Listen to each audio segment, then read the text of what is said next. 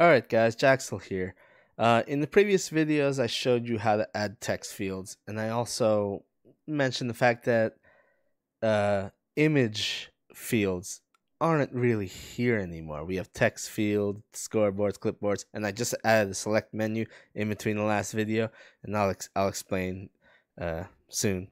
Anyways, there's no image fields, and the previous version of the program had image fields. It was nice for if you wanted to select what character a player was playing or what country they were from, as with like a country flag. You could do that. And without image fields, how's that really possible anymore? And it is. Image fields aren't actually needed anymore, and I'm going to show you why. You can basically already do image fields with the text fields or the select field, and this video is for that. You may have actually noticed a link on the left side called Image Library, which I didn't talk about in previous videos. We actually will host images for you on the 8wr.io server. So I actually have some images already here in folders. These are general social media icons. I even have team icons, and I do use that in my other package. So if we look in this package and go and view that, when the screen comes up, you'll see that I have a team icon on the right side, and that's because it's Jaxel double pipe 8WR. So I'm going to show you how to do that right now. So first thing we need to do is set up our images, and I'm going to do this in the new folder. We're going to do it with country flags, so let's call this countries. All right, now let's upload some images and put them in the countries folder. And I have a whole bunch of images right here, and let's upload. All right, here they are. Seven images. And actually, wow, some of these country flags are smaller than the others. I didn't realize that. I thought all flags were the same size. All right, well, that really doesn't matter much. All right, so let's go back to our test package, and let's add a new field. Let's call it country, and title is countries, and let's call it a select menu. Select menu is slightly different than a text field. A text field, someone could input text, and then when they click save, that text gets saved to the database. A select menu is a predefined list of items. So if we were to, let's make this third. If we were to just have it here with the database empty, there is nothing in the list. So we need to predefine them. So like the lock database option doesn't really do anything since nobody can add items except through this menu anyways. So let's add a few items. Canada, USA. I'm doing double pipes for a reason. I'm going to show you why soon. United States, and let's Mexico, Brazil. Let's just do these three countries for now. And all right, so now we have these country fields with the drop down menu. We can say Canada and Mexico, and of course we can swap them just like we could others. Screw that. I'm from America. This is America. All right. So what we got? So now we have these country fields, but they're not actually getting shown anywhere on the screen because we haven't updated our HTML or any of our scripts to contain them. So let's add a few fields to our HTML page first. So we're in the div class. It's going to be very similar to our others, but I'm going to make one slight change. I'm going to have a nested division inside. All right, and let's keep them in one line. So this class is going to be countries. Let's call it C1. Color doesn't matter in this case. And I'm not going to do any animations on this since I've already showed animations in the previous video. I'm not going to show animations again. Now, if you guys want to do animations with this, you can. So I'm going to skip putting slow or hidden on this because let's ignore it. And I'm in the nested div. I'm just going to call it flag. It's just something that makes it a bit easier for the coding for me. So here we go. All right, so we have these two extra divisions, and right now they're empty divs, so we're not actually going to see anything here on them yet. So let's add some CSS, some style sheets, and let's add this to the bottom. And this is actually going to be very similar to how I did the other ones, but a little different. So we've got our countries. And just like the other elements, I want it in an absolute position. Let's make it 10 pixels from the top. And that's all we really need there, I think. All right, then we got countries, C1. And let's make this 10 pixels from the right. Sorry, the left. Let's make C2 10 pixels from the right. And if we go back to our image library, we uploaded a bunch of images.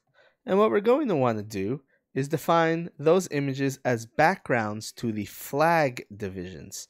So I have the flag divisions here. And I'm going to add some flags to that div. So let's go flag. And let's set these up. Let's see the flag. Let's make the flags 100 pixels in width.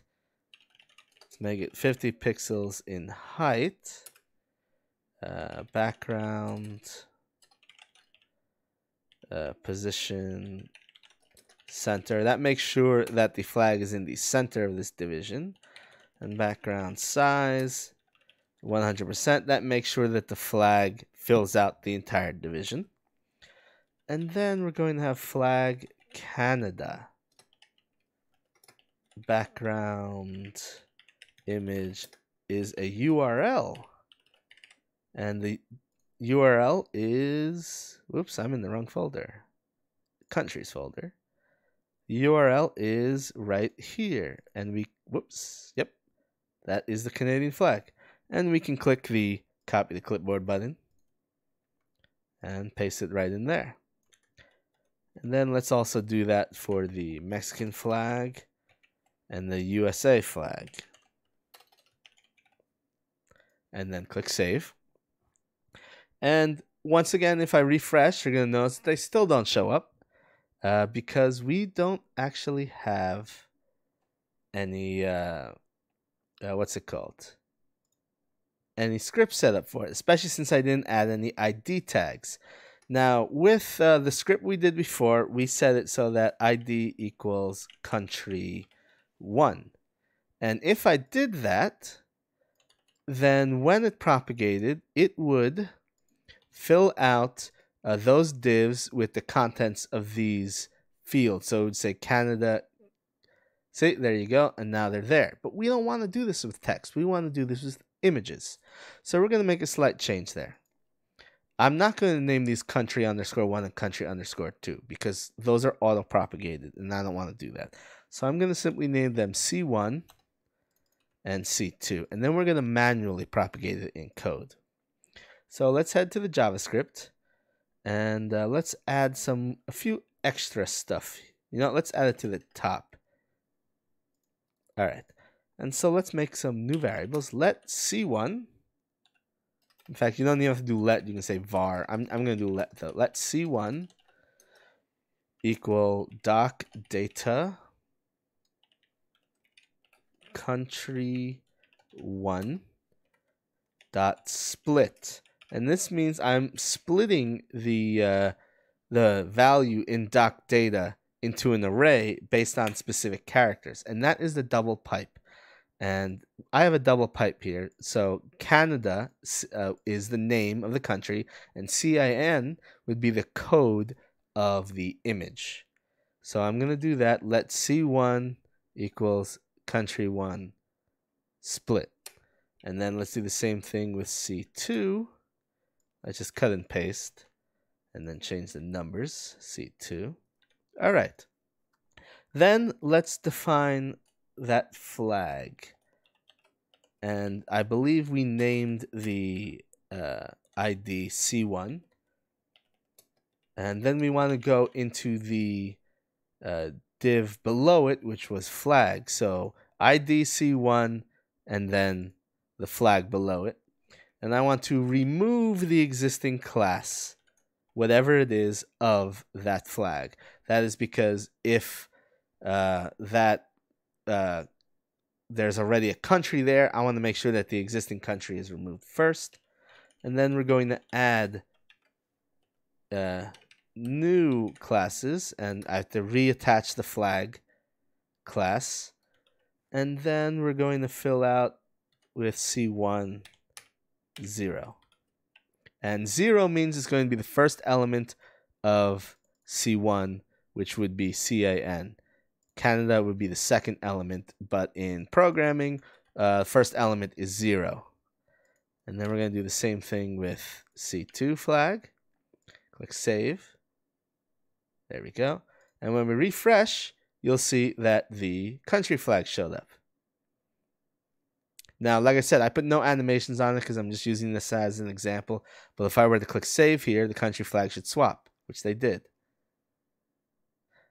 Now, I don't exactly know why the screens are getting updated. That's something I'll need to figure out later. But either way, they're there. You can see them. And it all works great. But there is a but here. Let's say we have the country flags on players. Now, a player is always going to exist, well, generally going to exist to the same country. So having to select a player and then apply their country code each time sort of doesn't make sense. So there's actually no reason to have this country drop-down menu, because this country drop-down menu makes it so that you have to constantly select the country to the players. And if you forget, you have to ask them.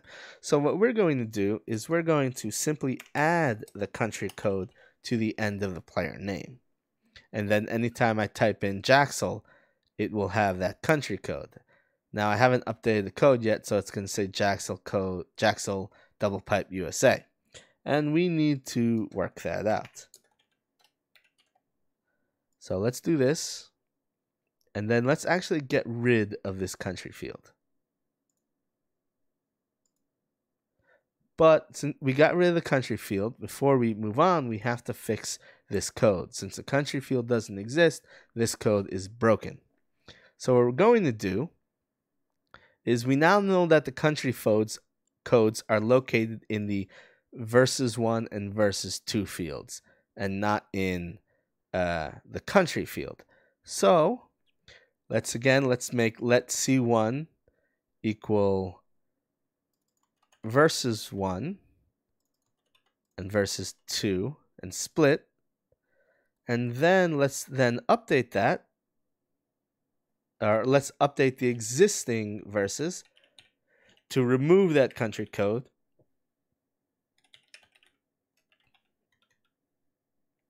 From doc data. So doc data equals C1 0. And now I'll make sure that doc data versus 1 just says Jaxel and not Jaxel USA. So if we do that, that should look good. And then we are going to do those flags and add the flags as C1 1. And let's refresh that and see if it worked. I don't think it worked. Let's see what inspect says. Inspect says cannot read property split of undefined. Doc data versus 1 is undefined. Ah, no. How's that undefined?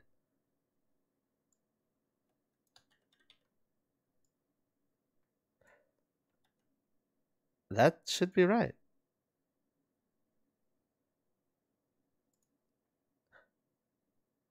What did I do? I did something wrong here. Oh, you know what I did? The reason why it always says it's not right is because this is completely wrong. Yes, my code is completely wrong here. I don't know when I screwed it up because these fields are not versus one. They are player, not versus. And apparently that screwed up all my code. Did it? Yes, I'm really amazed my previous code worked. If all this was broken. All right, so let's fix all this code because I am a genius. Somehow the code still worked even with the broken codes. All right, so players 1, players 2. And that's why the screen was refreshing before I updated anything. All right, and now if I click save,